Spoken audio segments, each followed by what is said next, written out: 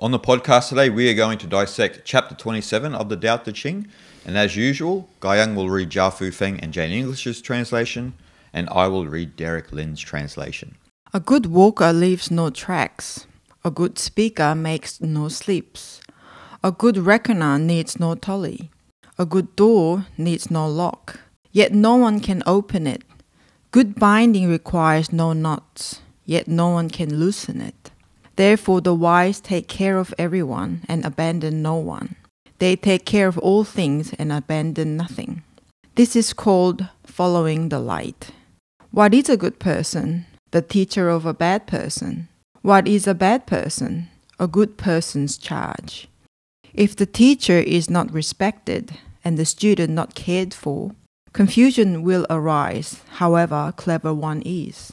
This is the crux of mystery. Good travelling does not leave tracks. Good speech does not seek faults. Good reckoning does not use counters. Good closure needs no bar and yet cannot be opened. Good knot needs no rope and yet cannot be untied. Therefore sages often save others, and also do not abandon anyone. They often save things, and so do not abandon anything. This is called following enlightenment. Therefore the good person is the teacher of the bad person. The bad person is the resource of the good person. Those who do not value their teachers and do not love their resources, although intelligent, they are greatly confused. This is called the essential wonder. This chapter is about the responsibility of the sage and their impartial view, and also about how they behave as a result of being in harmony with the Tao. Yes, in the first part, being a good walker, good speaker, good reckoner, and good door. All these things, metaphors, are symbolizing a sage, the wise one, or we could also say a wise leader or something like that, doesn't leave anything behind. All throughout the Tao Te Ching, we see many chapters about how we should emulate the sages. And this is another one. This is about how we absorb our responsibility as people who follow the Tao as well, and our responsibility to the actual impartial view. And a lot of people forget that Taoism is about having that impartial view. That's why all throughout the Tao Te Ching we see representations of high and low, beautiful and ugly. You know, the polarities of life, the yin and yang of life. Yeah, here mentioning about the following the light. Yes.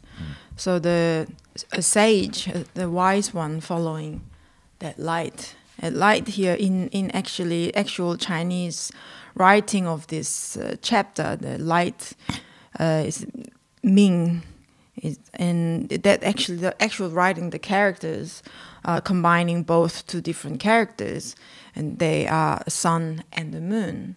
And that combined together, making the Ming, the light, means Ming. So the light of the sun and the moon, both, and the light of the yang and the sun, and the yin, you could also say. So light of sun and the moon. So that not one-sided perception here.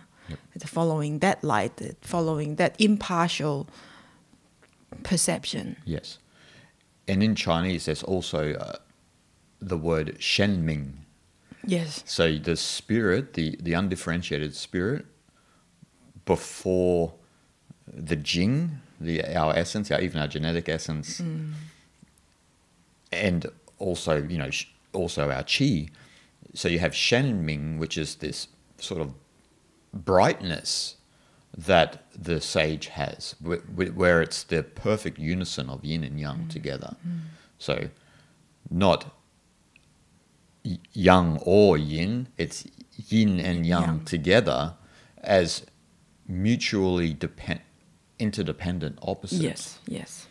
And that's the process that we all go through in absorbing the Tao and allowing the Tao to move through us. But that's in the dissolution of our identity for allow that to happen, is to dissolve our identity to allow the Tao to move through us and use us as it sees fit, not how we see fit as a persona. And so that's what Shenming is, right? The sage has Shenming, has this brightness And as you said with Ming, you know, that light. And so the dissolution of opposites has resolved within the sage. Yes. It's that transcending the idea of who you think you are, isn't it? Getting to that realm of perception, Yep. impartial view. Yep. So again, that's what this chapter is talking about. That's the impartial view, what a sage, what a teacher in this case also has, right? And to mention here, saying like good person, what is a good person, what is a bad person, and things like that. So again, in sage's perspective, of course, there is no good person or bad person, right? Again, because that light, the impartial view. So here is not to distinct which are good people or bad people, right?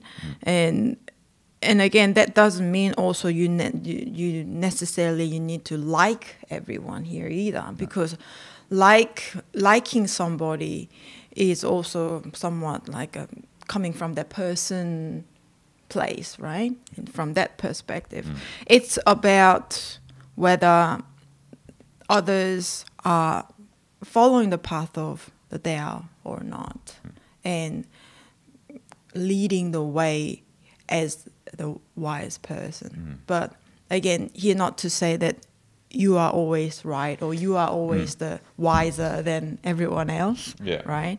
It's more so having that impartial view and coming from that higher perspective, you are kind of leading the way as becoming one with the Tao, the guiding the way which others can see and follow. And that's because they have that impartial view, right? That's why we gravitate towards a sage, because they don't have opinions of right or wrong or who is good or bad.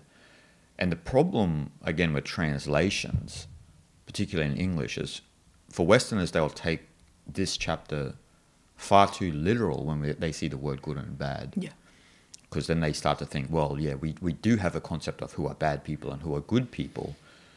And Lao Tzu's kind of talking about that here in this chapter, but as you alluded to, it's not exactly the case. No. You know, it's talking about who are the followers of Tao and those who have forgot the Tao. Right. Is more of an accurate representation, because most people in the world have forgot the Tao, and there are very few who remember the Tao and actually come into alignment with that, because they start to let go of control in their life and they allow life to be as it will. And again, this brings into the argument the concept of free will. You know, who has free will? And from a personal perspective, as an ego, we think we have free will. But as we've been discussing, the Tao is what's doing us. We have the egocentric view of our own subjectivity, so we think it's us doing us. You know?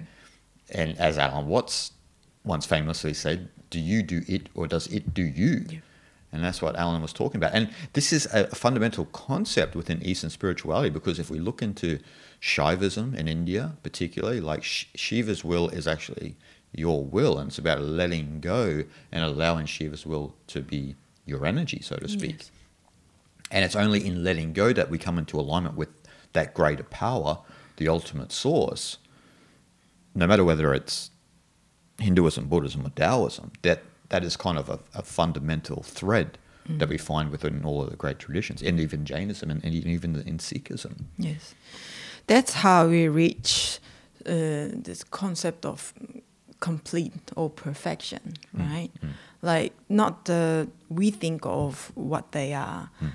It's more so a state of mind where you as a person disappear, and when you give it up to the way, the Tao, then Tao is doing it. Tao is doing you, so that everything becomes complete as it is. Yep.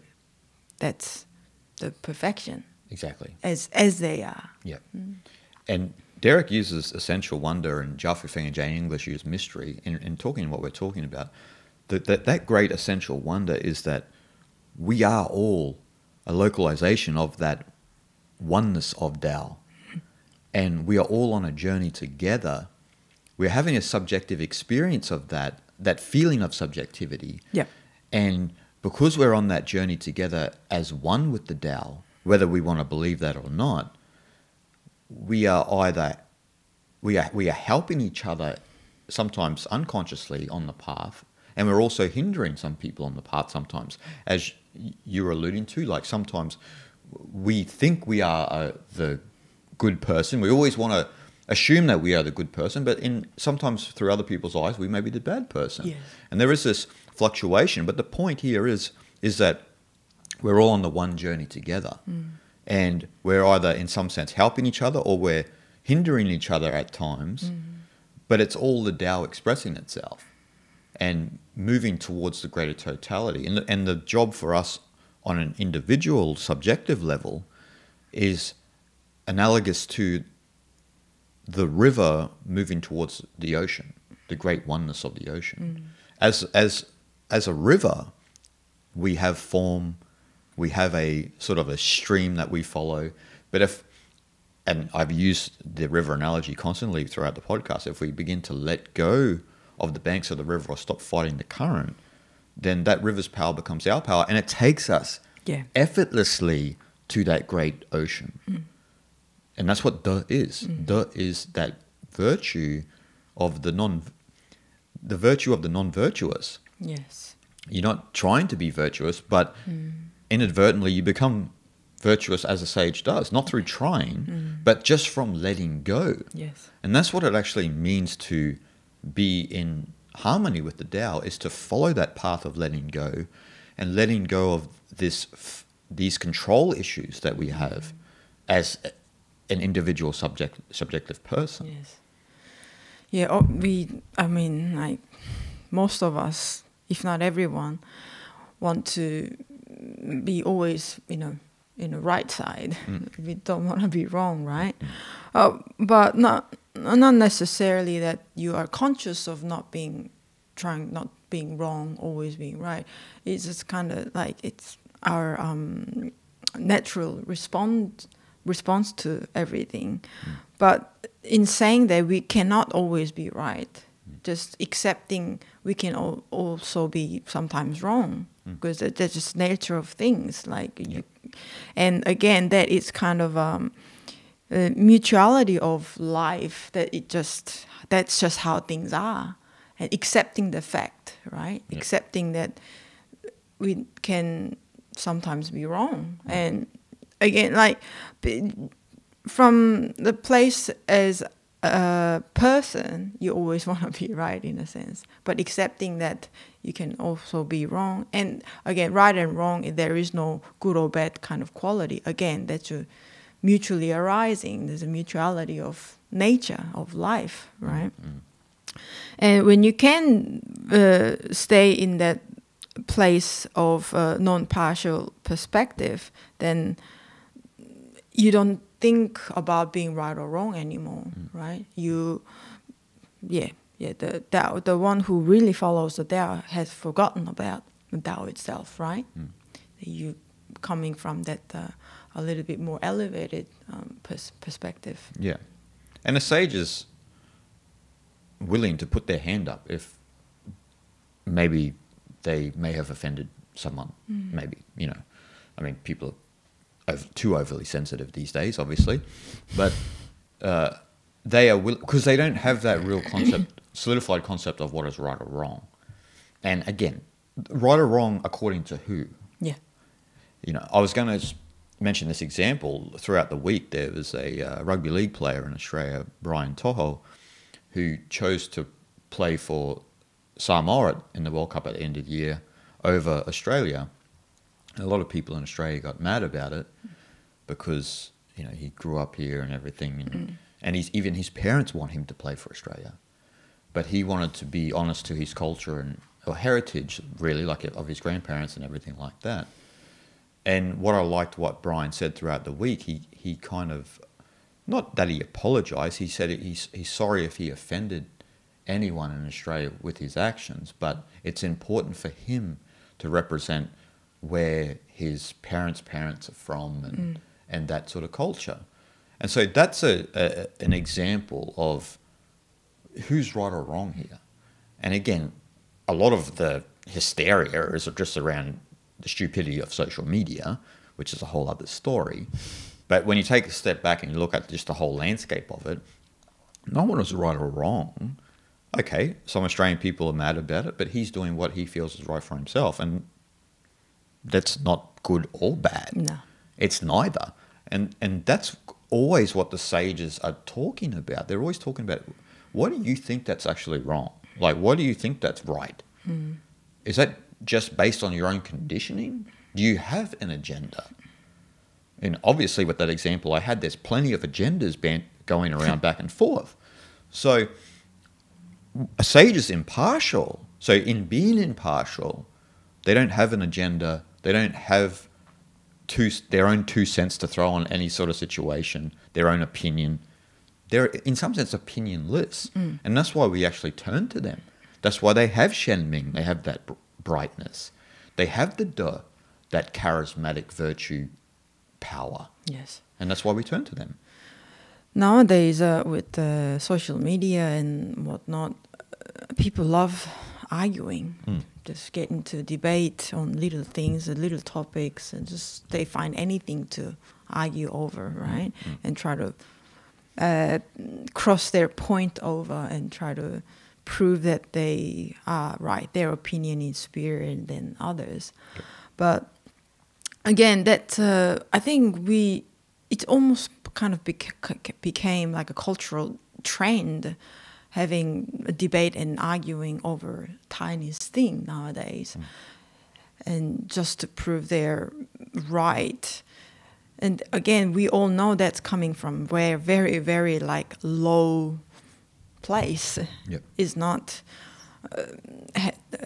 that place. From that place, you don't have a bigger perspective. You don't have knowledge of how nature works and whatnot, because it's all about to prove how how superior you are than others. Yep. But again, like a Taoist perspective is to understand that like the very last line in this chapter is this is the crux of mystery, meaning that having the good or bad, like the opposite places, like having good or bad and right or wrong kind of perspectives has equal value in universe's perspective, I think. And whatever you value is better or worse, it doesn't really matter in the end. And that's just kind of just crux of mystery of the Tao. Yeah. It's got nothing to, prove what's wrong or what's right. No. Well, the opposites, we have to always remember, for those, no matter whether you're a Taoist or into spirituality, are actually mutual. Yeah. They're mutual opposites. And this comes from the birth of the universe, where we have the polarities of yin and yang. So, and I've described the Taoist metaphysics for people a lot, but I'll describe it briefly again, where you have Wu Qi, the origin of the universe, which is Tao in stillness or emptiness or nothingness. And then the first movement of energy coming out is Tai Chi, which is Tao in motion, in movement. All of the energy we have, which then gives birth to yin and yang, the polarities of the world. And the process for people sincere and following the Tao is about bringing those yin and yang within ourselves back into harmony, resolving them as one because they are mutual opposites, which then you reverse the movement of Tai Chi back into Wu Qi, back into the origin. And that's when the Tao can use you, because then you're an empty vessel. Wu Qi is your nature then. You're an empty vessel, and then the Tao's energy just moves through you. And the idea of you doesn't really exist anymore. Yes. And so you are doing it then. It's, you know, I mean, it's doing you and you are kind of doing it. It's both the same, you know. So, and that's the point of resolving, of bringing those opposites back together. And so the thing is that we ought not to hold to yin or yang, and that's what a lot of people do. Even when they come across Taoism, they think, well, I'm just going to learn yang Tai Chi Chuan, for example, and you're all yang then, and you don't know anything about yin. And as people who have read my books would know, especially from reading Fast in the Mind, we live in a yin-deficient world where we don't access enough yin. And Lao Tzu actually states in the Tao Te Ching that we need to stick to the yin and use the yang conservatively. That's actually how the balance of energy actually works between yin and yang. So we abide in stillness, we abide in calm and presence and peace. And when action is required, we act efficaciously. Our actions are purified then. Because if we're all young, we're not calm and we're not thinking properly, and so we're just doing things and we're out and we cause chaos. And that's the point is that you shouldn't stick to one or the other. You need to bring both back into harmony. And that's what the essence of that Tai Chi symbol is. Making that perfect balance between the two opposites, and that's where the still point is. That's the returning to the Uchi. Yeah. There is the movement of energy, which is Tai Chi, but it will always happen. But in the end, the essence of that movement itself is Uchi, is that still point, the still point of the Tao. Yes. And that is the sages, where sages stand, and that's where we should all stand as well. One of the most famous verses in the Zhuangzi text is, when there is no more this and that, you reside in the still point of the Tao. And the whole Zhuangzi text is an effort by Zhuangzhou and the other authors that came after him to re-emphasize the importance of the impartial view. And so that's why when you read the Zhuangzi, it's all about impartiality. And that's why he continually destroys the Confucian narrative at the time. He continually destroys the Maoist narrative at the time. And so you've got this constant destruction of these other philosophical schools during the Warring States period.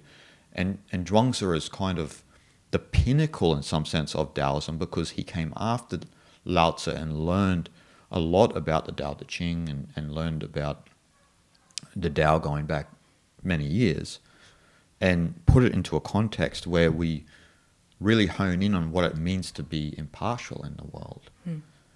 And even in that time, let's say Confucianism and Maoism were not much different to a lot of the schools of thought that we have today. The schools of thought, I mean, in controlling society, no matter what it is today. And that's what Zhuangzi was pulling apart at that time. Another thing Zhuangzi harped on about as well, and that this chapter actually alludes to, is how to live our life skillfully. And that's what the first section of this chapter is about. How to go through life without causing any disruptions to life and being that wise, responsible leader. Now, in saying that, heavy lies the burden, right? Yes. To live your life efficaciously, to go through life where you have success in life, so to speak, but you leave no tracks of your success behind you. So you're a successful person in the human sense, with the qualities of humility, compassion, forgiveness. You exude peace without intentionally doing so. Yes. And the problem for the teachers or the sages or any of us following the way or who are interested into Eastern spirituality is people begin then to turn to you as someone who may have some more knowledge than what they do, or may have some sort of wisdom. And this is where this chapter sort of pinpoints our responsibility as followers of the Tao. Yes. I mean, as we all, as an individual, we sometimes experience that sort of burden and responsibility. Sometimes it lies heavier than not. But I think it's all about to teach us how to stay strong on the path, and having having impartial perspective, giving more compassionate eyes on others, and staying humble, isn't it? Like, it is sometimes become a bit of a lonely place as well, because it don't seem to easy to find like-minded other individuals. It sometimes feels you're alone doing this work. It's not really work, but it does sometimes feel like it, because we have to, we gotta be honest, sometimes we look at how others behave, you just kind of shake your head sometimes, like it's just a natural response. You shouldn't look away from that. It's just how it is sometimes. But again, to be sincere about walking on this spiritual path, actually, job for people like us and everyone who are watching is to be genuine and stay strong on the path, isn't it? Instead of, let's say, being very reactive towards other people's behavior. Yeah. That's our responsibility. And that's one of the more difficult things. And that's what it says in this chapter, right? The sage looks on those who have forgot the Tao with compassion. And there's a warning for the followers of Tao in the sense that if you only praise the good and disdain the bad, right, you are more confused than both the good and the bad. Whereas in life, there are those who have woken up and there are those who are still, in air quotes, asleep, who haven't realized the Tao or Brahman, whatever tradition you're from, and they just don't know. It doesn't mean they're bad people. No. But the problem, and that this chapter highlights, is that you may assume they're bad people because they just don't know the way. And that means that you are the most confused person. Right. Yeah, we sometimes often make a mistake of look down on that sort of people, but again, that you being in confusion. Yeah. Yes. Yeah. Yeah. It's all about to actually transcend from that perspective, stay right above, and look at more sort of impartial, again, bigger perspective on things.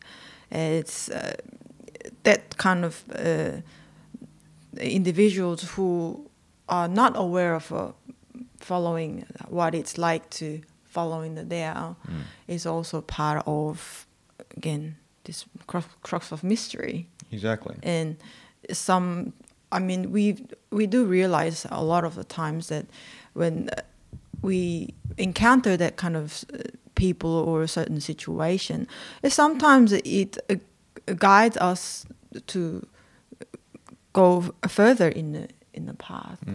It helps us to go forward. Yeah. It helps us to give more lessons. Exactly.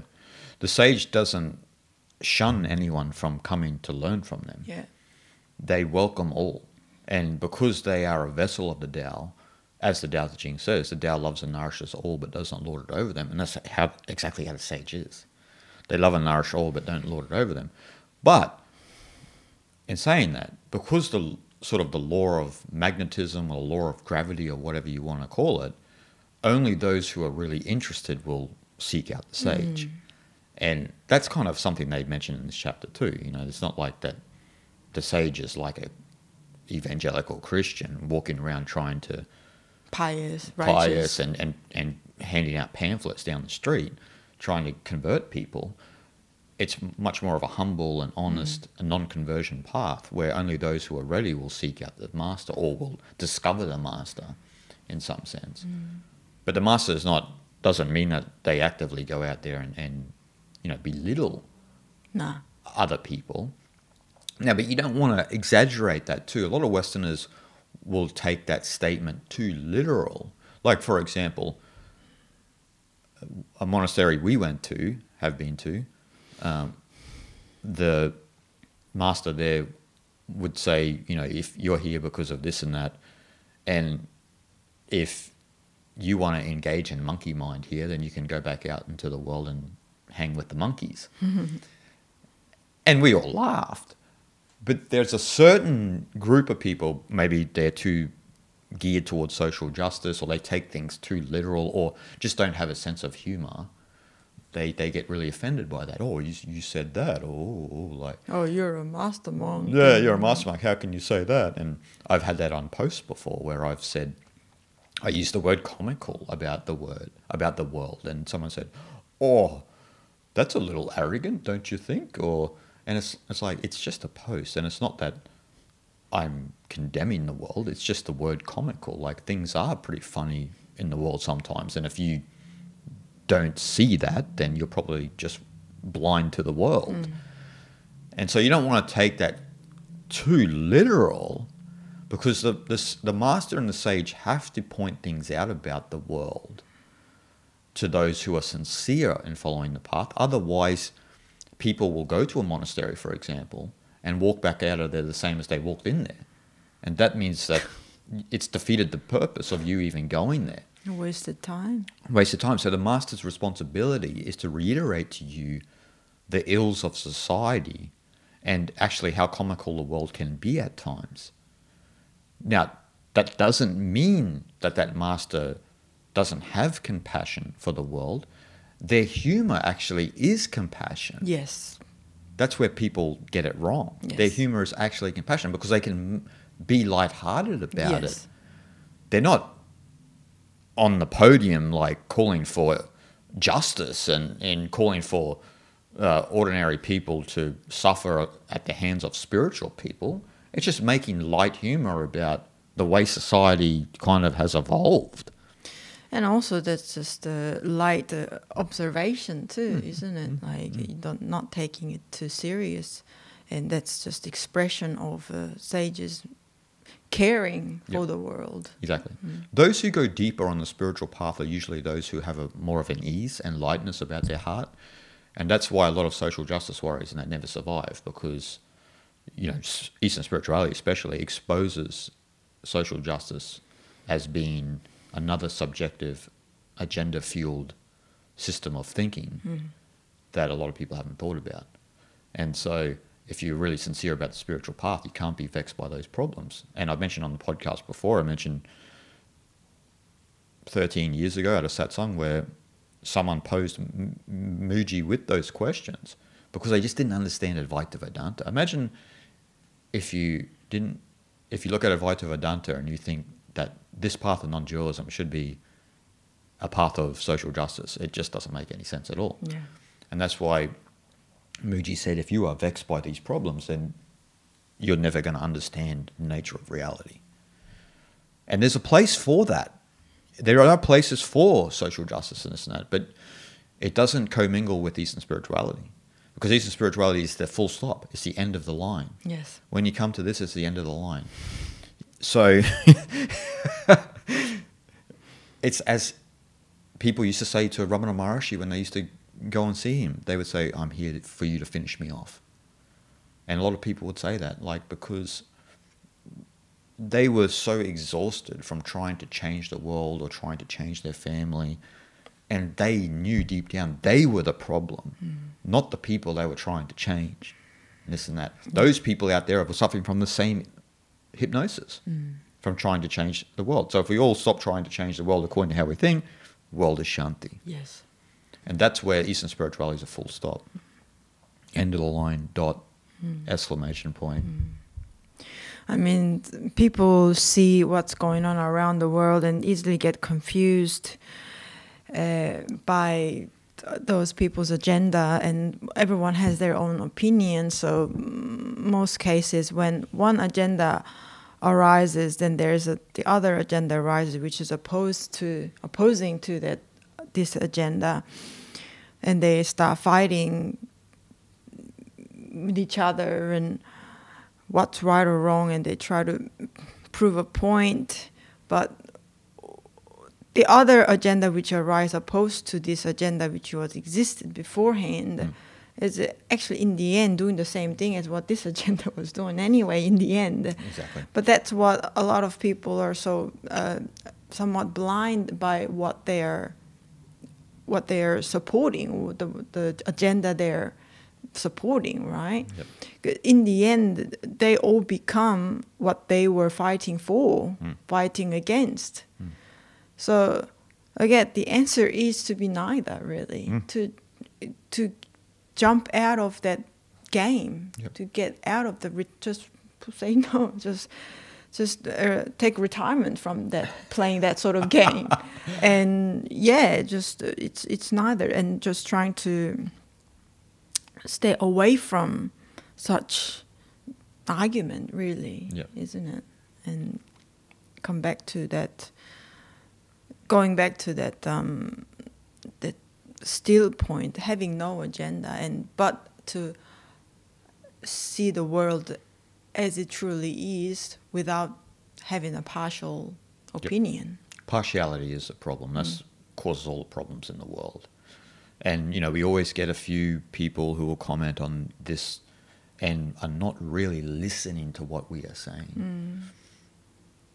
If we're all going around with a partial view, when does it end? And so that's why Eastern spirituality is a full stop. I always think of Eastern spirituality as the oneness project. Humanity is always geared towards oneness, but we are our own enemy. So we will have our partial perspective of the world, we'll project that onto the world. And then when someone comes along with this type of enlightened knowledge, then they will say, well, how is that going to fix all these problems?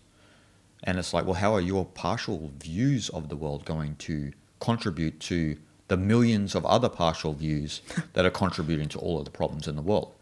This is the oneness project. And you are either on board or you are contributing to the chaos and destruction of the world and humanity. And so it's a choice. It's a choice. And we all have a choice. And you can continue to follow that path if you want, and you can become a social justice warrior, but you will definitely find no peace in that path. And it's far better to have peaceful people in the world than to have insane people in the world. And so now is the time to make that choice.